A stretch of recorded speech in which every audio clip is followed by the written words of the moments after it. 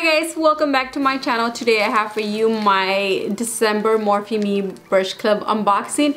If you would like to see what I got this month of December in my Morphe Me Brush Club, then just keep on watching. And for those of you who are new to my channel, welcome to my channel, and don't forget to hit that little red button down below to be subscribed to my channel. And for those of you who don't know what Morphe Me Brush Club is, Morphe Me is a monthly subscription box for $19.99, and I usually receive anywhere between 3 brushes and 7 brushes every month for $19.99.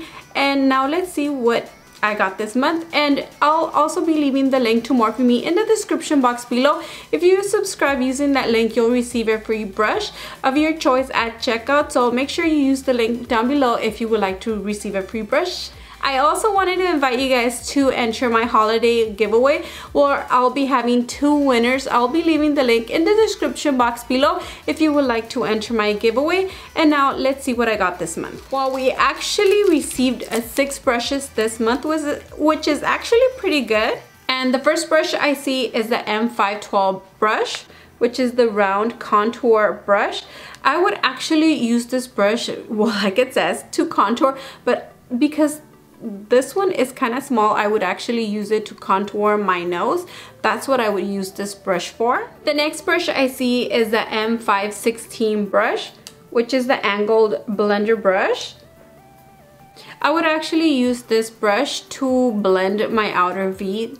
That's what I would use this brush for, and because the tip is also kind of angled, as you can see, I would actually use this brush also to apply highlight in my brow bone. That's what I would use this brush for, or maybe even to contour my nose as well. The next brush is the M502.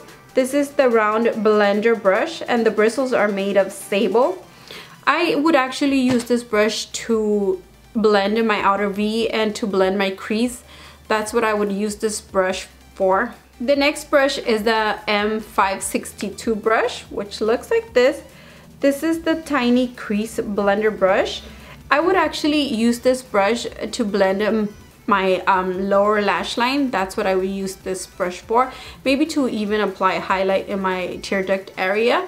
And the bristles are synthetic on this brush. The next brush I see is the M560 brush, which is a detail crease brush.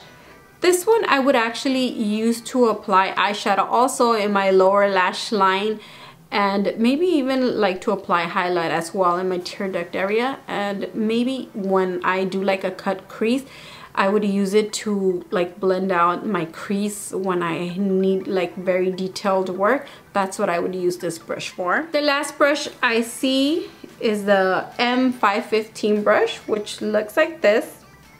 This is a detail crease liner brush.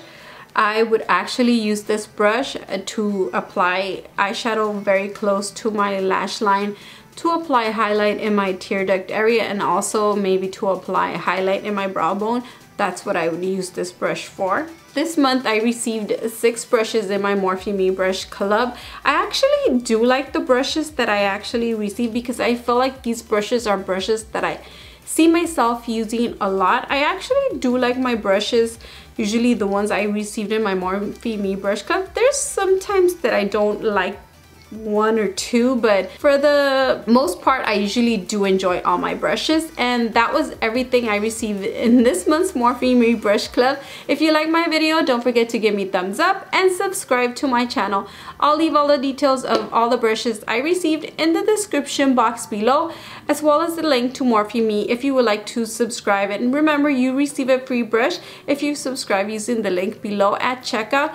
And don't forget to leave your comments of what you thought about these month's brushes, and see you guys next time.